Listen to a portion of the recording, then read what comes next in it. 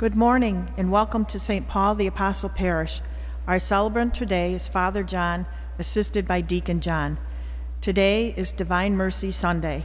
We are reminded that God's justice is God's mercy, and that mercy is not to be confused with presumption or permission to sin.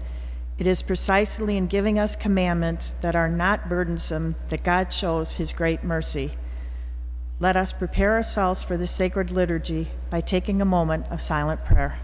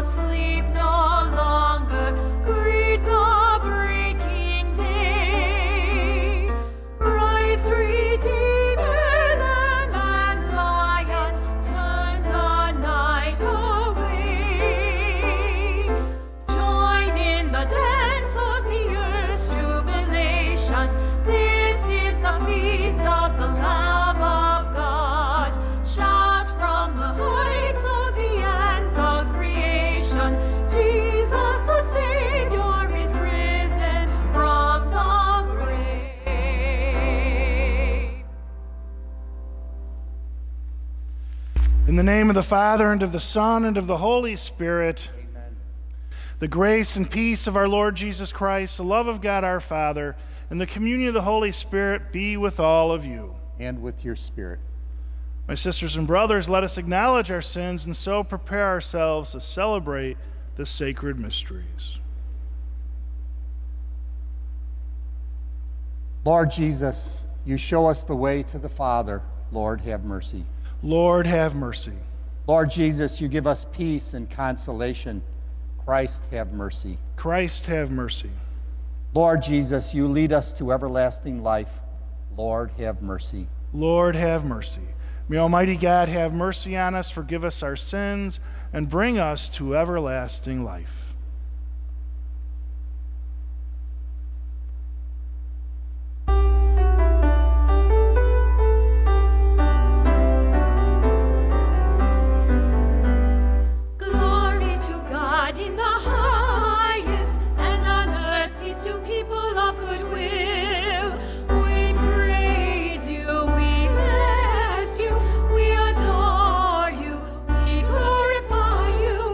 Give you thanks for your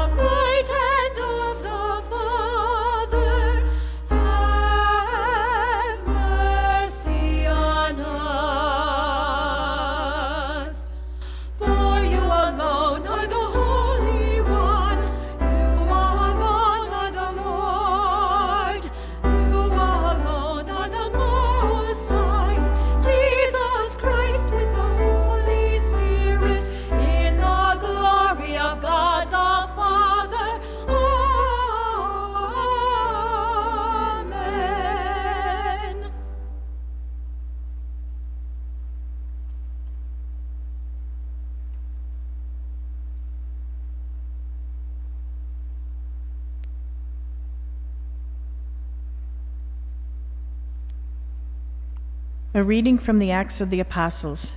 They devoted themselves to the teaching of the apostles and to the communal life, to the breaking of bread and to the prayers. Awe came upon everyone, and many wonders and signs were done through the apostles. All who believed were together and had all things in common. They would sell their property and possessions and divide them among all according to each one's need. Every day they devoted themselves to meeting together in the temple area and to breaking bread in their homes. They ate their meals with exultation and sincerity of heart, praising God and enjoying favor with all the people. And every day the Lord added to their number those who were being saved. The word of the Lord.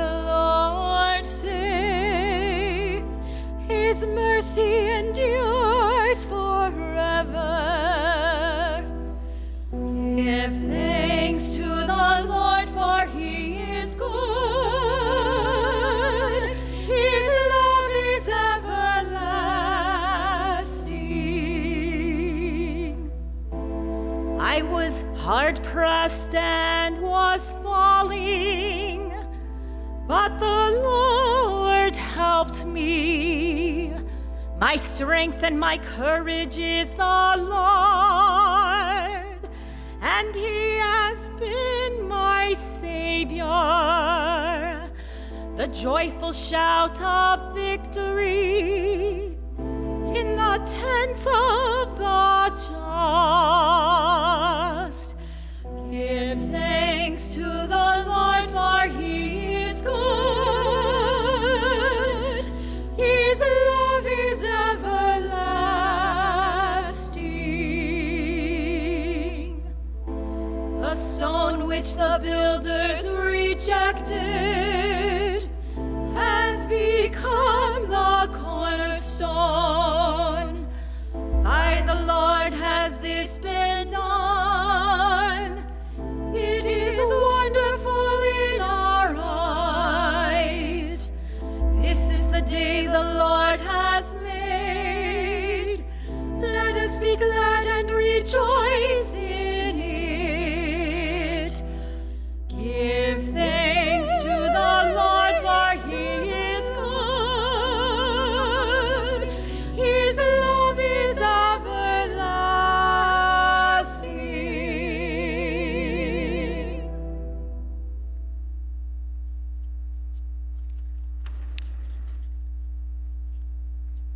A reading from the first letter of St. Peter.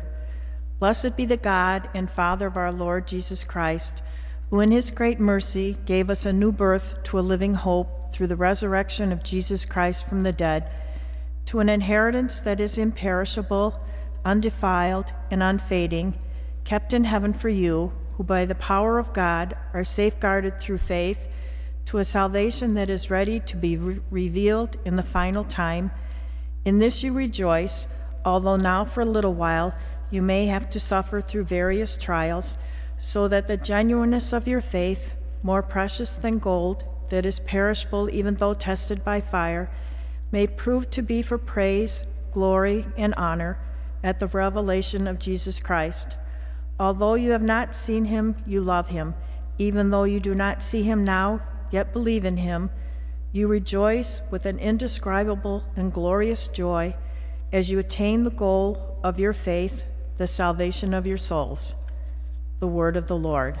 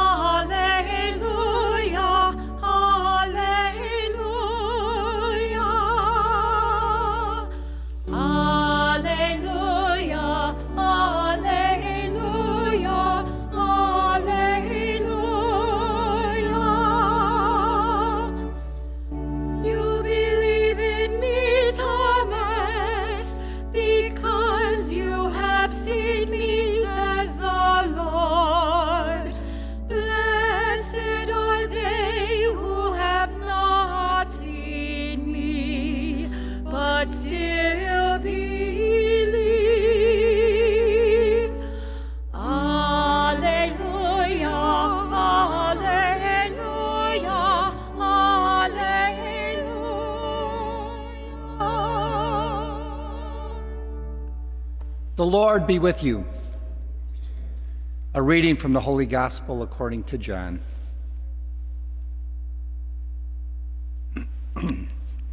On the evening of that first day of the week, when the doors were locked where the disciples were for fear of the Jews, Jesus came and stood in their midst and said to them, "Peace be with you."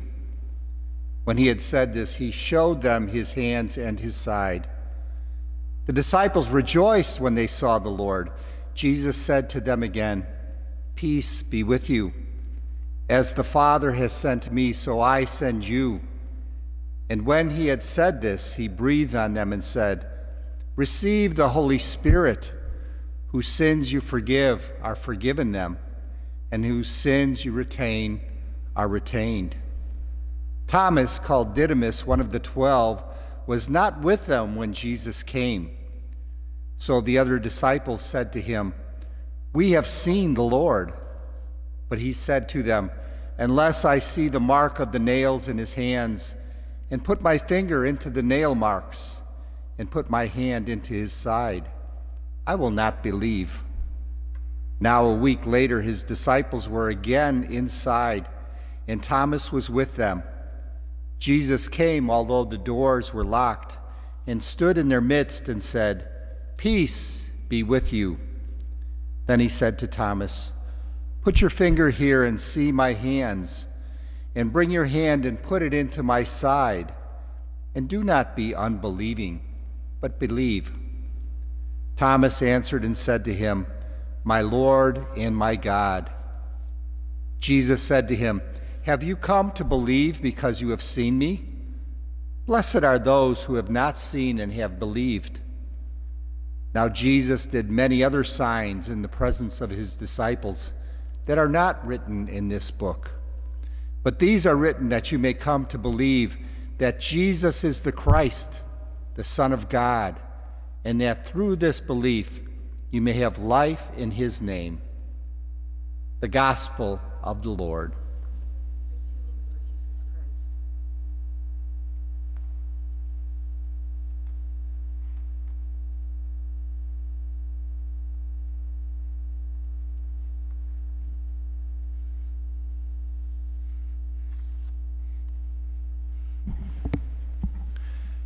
Today is Divine Mercy Sunday. It's the second Sunday of Easter. The Sunday that always follows Easter Sunday is Divine Mercy Sunday. And every year we have this same gospel passage. This gospel passage with the story of Doubting Thomas happens every single week, every single year on this Sunday. And if we think about it, there's some logical reasons for that. One logical reason is simply that the scripture tells us this happened 1 week after Easter Sunday, and this is 1 week later. But I think there's even a better reason why the church always gives us this particular gospel passage on this particular day. And the reason is that all of us have moments of doubt in our life of faith. Even for people of very, very strong faith, there are still moments of doubt. For example, take St. Teresa of Calcutta. She shared her own doubts in her private letters. They were collected into a book called Come Be My Light, the private writings of the Saint of Calcutta. And she wrote this in one of her letters. Where is my faith? Even deep down, right in, there is nothing but emptiness and darkness. My God, how painful is this unknown pain? It pains without ceasing. I have no faith. I dare not utter the words and thoughts that crowd in my heart and make me suffer untold agony. So many unanswered questions live within me. I'm afraid to uncover them because of the blasphemy. If there be God, please forgive me. This was St. Teresa of Calcutta writing to her Lord and God. She was a stereotypical nun. She was self-effacing, self-sacrificing, hard-working. She spent an hour in a holy hour every morning of every day in prayer before the Blessed Sacrament. She seemed to embody saint-like qualities, yet she had doubts. She cared for the poorest of the poor in the most difficult of circumstances, yet she had doubts. She certainly had faith. How could she have accomplished everything she did without faith? But she had her doubts at the same time. We all do.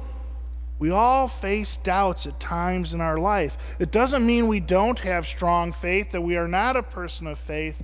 It's just a human reaction. One of the challenges that faces us in our life of faith is intellectual. When we consider the nature of God, the Holy Trinity, the divinity and humanity of our Lord Jesus, the crucifixion, the resurrection, the ascension, and all these things we've learned about the Lord and God, some of them seem beyond our wildest dreams. Some of them seem to be unimaginable, beyond all understanding. And to make it worse, we live in a world where we can take out our cell phone, talk to our cell phone, and instantly get an answer that explains something to us that we had a question about. And we can't do that with the nature of God. We can't do that with the great mysteries that God shares with us. What we need is humility, the humility that accepts the mysteries that God has given us, rather than thinking we have all the answers to all the questions concerning human life. You see, when we deny that there is something out there greater than our ability to understand, we give doubt an opportunity to creep in our lives. The thing we have to remember is that God is God and we are not, and that humble acceptance is the attitude we need to face. We need to face the intellectual doubts that we suffer from. The humble acceptance that these mysteries are given to us by God. Another challenge to our faith is physical rather than intellectual. Someone becomes seriously ill. A loved one dies. A young person dies in traumatic fashion. We fall into the trap of asking God, why did you let this happen? Or where were you when we were going through all this? We're going through a crisis right now with this pandemic, and it's natural to ask why, to wonder why God has allowed this to happen, or where God is when we need him. These are natural questions, but they also let doubt creep in. We need an attitude of trust in these types of situations. We need to trust that our Lord and God is with us, that he understands that we are suffering just as he suffered on the cross. God's answer in these situations is that he is with us, that he is carrying us through the trying times, and that he is giving us the grace and the strength to grow closer to him even as we face the difficulties the world is throwing at us. And the world throws these things at us. It's the world that gives us a pandemic. It's not God giving us. It's not God causing to suffer. It's living in the world where human suffering abounds. But the most common way we let doubt enter into our lives is to quit living the life of faith, to fall away from the practices of our faith, to fall away from prayer, from reading the scriptures, from participating in the sacraments. When we stop living and behaving as Catholic Christians, it becomes easy to stop believing in our Christian faith. When we give lip service to living out the life of discipleship, we give doubt room to creep in. Remember what we heard in the gospel. Jesus came although the doors were locked and stood in their midst and said, "Peace be with you." Then he said to Thomas, "Put your fingers here and see my hands, and bring your hand and put it into my side. And do not be unbelieving, but believe." Thomas answered and said to him, "My Lord and my God." Jesus said to him, "Have you come to believe because you have seen me? Blessed are those who have not seen and have believed." Our Lord Jesus wasn't just talking to St. Thomas. He was talking to each one of us. He was telling us to look around and see the grace that he has given us, that he has given our families, that he has given our nation and our world, to look around and see his gracious presence in our lives. Now, St. Thomas gives us the answer to doubt, how we are to answer the question of doubt. Whenever it creeps into our lives, we turn to the Lord and we say, "My Lord and my God," and then we do him homage. Or as the possessed boy's father cried out in the 9th chapter of Mark's Gospel, "Lord, I do believe, help my unbelief. Lord, I do believe, help my unbelief." And then the Lord, our Savior, healed his son. You see, we need to ask for the Lord's help. We need to trust that the Lord, who gives us all good things, will give us strength to overcome all doubt, the strength that comes with faith. Always remember, St. Thomas overcame his doubt and paid homage to our Lord and God. We can do the same as long as we humbly place our trust and our faith in the Lord our God and allow him to see us through all the challenging times that the world gives us. May God bless you and all those who love the Lord.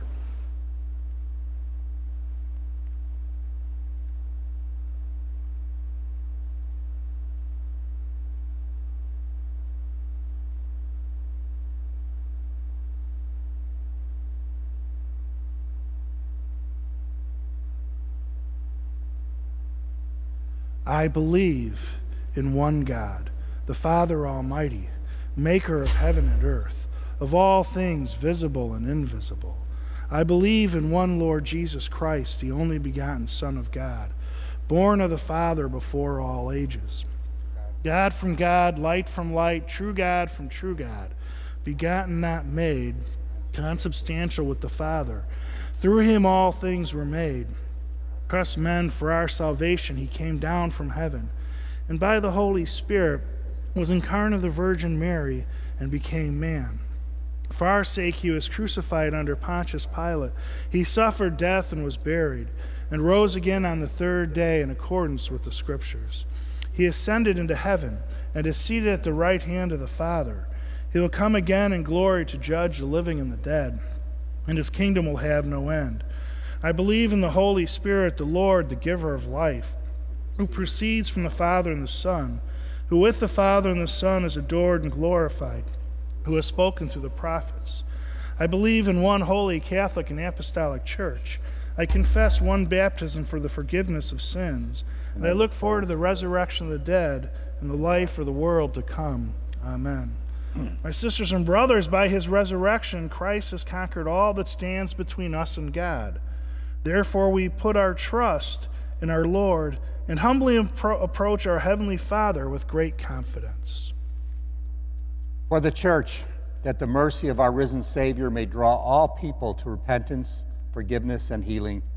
For the Diocese of Joliet, that we will see an increase in vocations to the priesthood and consecrated religious life, we pray to the Lord. For all world leaders, that they may never doubt the power of God's truth and love, but instead take refuge in it as they work for peace and healing. For our nation and society, that will foster a greater respect for all human life, from natural conception to natural death, we pray to the Lord. Lord, hear our prayer. For an end to the coronavirus pandemic, for each of us, that as we struggle with the pandemic, that the Lord God will protect us, grant recovery to the stricken, strength to those who care for them, and success to those who are working to eradicate this scourge, we pray to the Lord. Lord, hear our prayer. For all new members of the Catholic Church, that God will deepen them in faith, hope, and love. For all those who have left the practice of the Catholic faith, that they will return to the Church, we pray to the Lord. Lord, hear our prayer.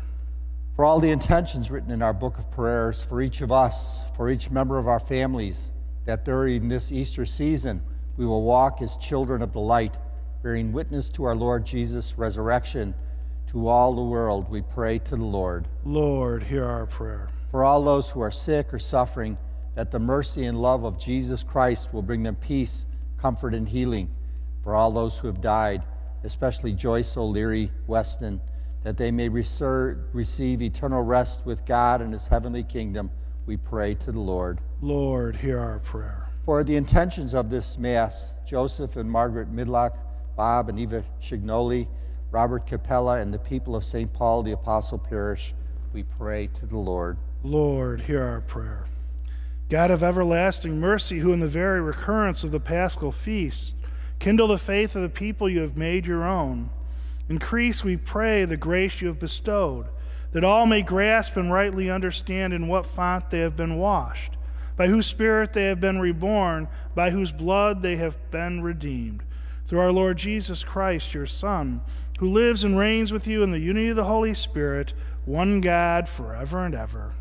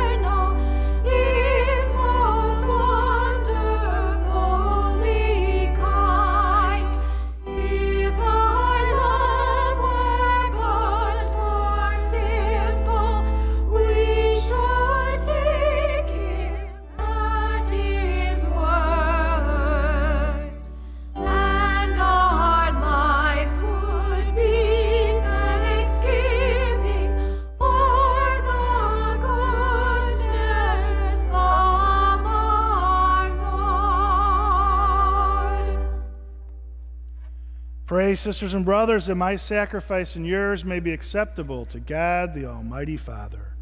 May the Lord accept the sacrifice at your hands for the praise and glory of his name, for our good and good of all his holy church.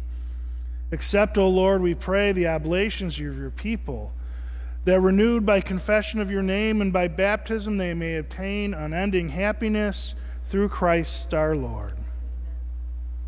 The Lord be with you. And with your spirit. Lift up your hearts. Up to the Lord. Let us give thanks to the Lord our God. Right and just. It is truly right and just, our duty and our salvation at all times to acclaim you, O Lord. But on this day, above all, to laud you yet more gloriously when Christ our Passover has been sacrificed. For he is the true Lamb who has taken away the sins of the world. By dying he has destroyed our death, and by rising restored our life. Therefore, overcome with paschal joy, every land, every people exults in your praise. And even the heavenly powers with the angelic hosts sing together the unending hymn of your glory as they acclaim. Holy, holy, holy Lord, God of hosts. Heaven and earth are full of your glory. Hosanna, Hosanna, Hosanna in the highest. Blessed is he who comes in the name of the Lord.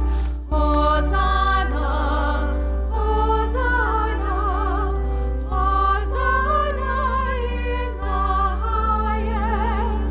Hosanna, Hosanna, Hosanna in the highest.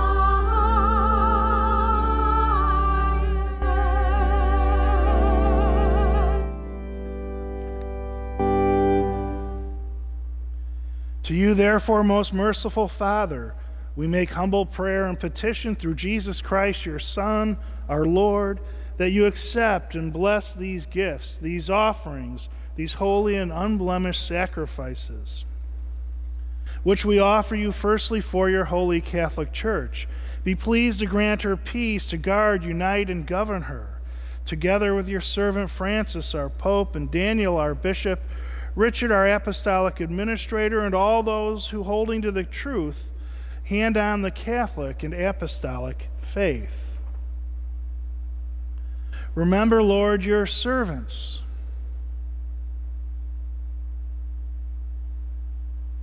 And all gathered here whose faith and devotion are known to you. For them we offer you this sacrifice of praise, or they offer it for themselves and all who are dear to them, for the redemption of their souls, in hope of health and well-being, and paying their homage to you, the eternal God, living and true. Celebrating the most sacred day of the resurrection of our Lord Jesus Christ in the flesh, and in communion with those whose memory we venerate, especially the glorious ever-Virgin Mary, Mother of our God and Lord Jesus Christ, and blessed Joseph, her spouse, your blessed apostles and martyrs, Peter and Paul, Andrew, James, John, Thomas, James, Philip, Bartholomew, Matthew, Simon, and Jude, Linus, Cletus, Clement, Sixtus, Cornelius, Cyprian, Lawrence, Chrysogonus, John and Paul, Cosmas and Damian, and all your saints. We ask that through their merits and prayers in all things, we may be defended by your protecting help. Therefore, Lord, we pray, graciously accept this oblation of our service, that of your whole family, which we make to you also for those to whom you have been pleased to give the new birth of water and the Holy Spirit, granting them forgiveness of all their sins. Order our days in your peace, and command that we be delivered from eternal damnation and counted among the flock of those you have chosen. Be pleased, O God, we pray, to bless, acknowledge, and approve this offering in every respect. Make it spiritual and acceptable, so that it may become for us the body and blood of your most beloved Son, our Lord Jesus Christ. On the day before he was to suffer, he took bread in his holy and venerable hands, and with eyes raised to heaven, to you, O God, his almighty Father, giving you thanks, he said the blessing, broke the bread, and gave it to his disciples, saying, "Take this, all of you, and eat of it, for this is my body, which will be given up for you."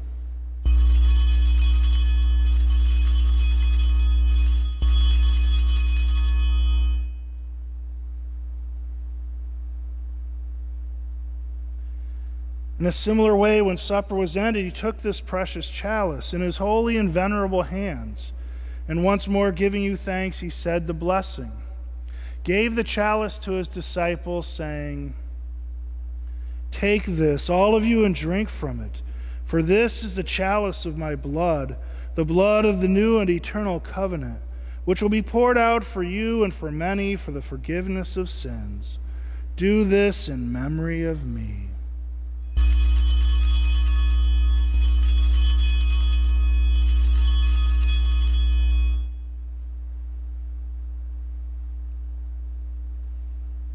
The mystery of faith. We proclaim your death, O Lord, and profess your resurrection until you come again. Until you come again. Therefore, O Lord, as we celebrate the memorial of the Blessed Passion, the resurrection from the dead, and the glorious ascension into heaven of Christ your Son, our Lord, we, your servants and your holy people, offer to your glorious majesty from the gifts that you have given us, this pure victim, this holy victim, this spotless victim, the holy bread of eternal life and the chalice of everlasting salvation. Be pleased to look upon these offerings with a serene and kindly countenance, to accept them as once you were pleased to accept the gifts of your servant Abel the just, the sacrifice of Abraham our father in faith, and the offering of your high priest Melchizedek, a holy sacrifice, a spotless victim. In humble prayer we ask you, Almighty God, command that these gifts be borne by the hands of your holy angel to your altar on high, in the sight of your divine majesty, so that all of us who through this participation at the altar receive the most holy body and blood of your Son may be filled with every grace and heavenly blessing. Remember also, Lord, your servants,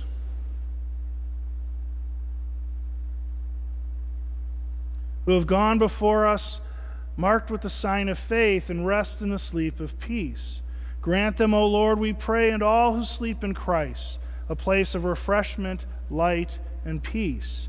To us also, your servants, who though sinners, hope in your abundant mercies, graciously grant some share and fellowship with your holy apostles and martyrs, with John the Baptist, Stephen, Matthias, Barnabas, Ignatius, Alexander, Marcellinus, Peter, Felicity, Perpetua, Agatha, Lucy, Agnes, Cecilia, Anastasia, and all your saints. Admit us, we beseech you, into their company, not weighing our merits, but granting us your pardon, through Christ our Lord, through whom you continue to make all these good things, O Lord. You sanctify them, fill them with life, bless them, and bestow them upon us.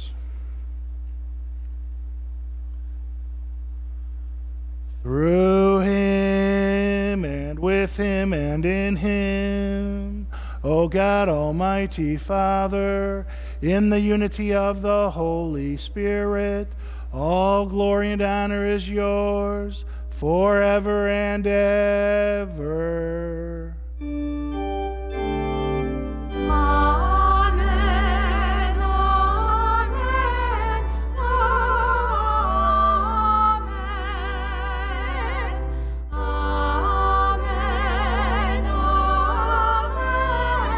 amen.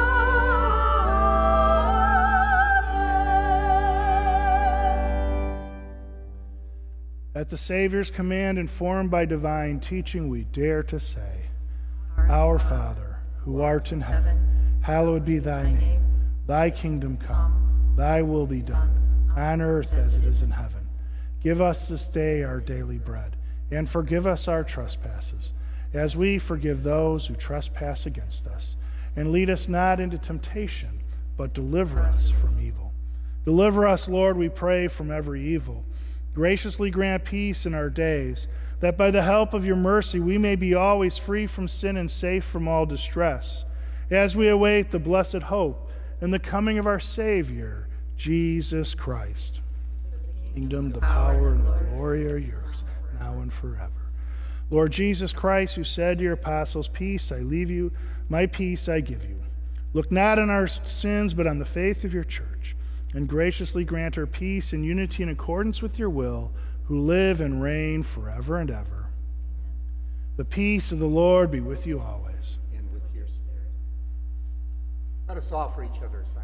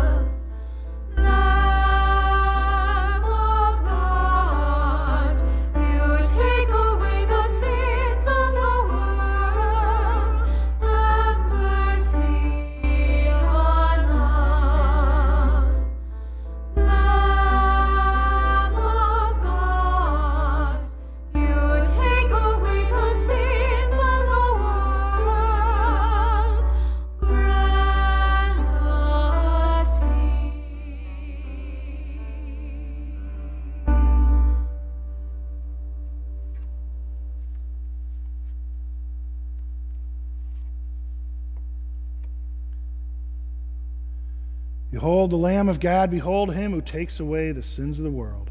Blessed are those called to the supper of the Lamb. Lord, I am not worthy that you should enter under my roof, but only say the word, and my soul shall be healed.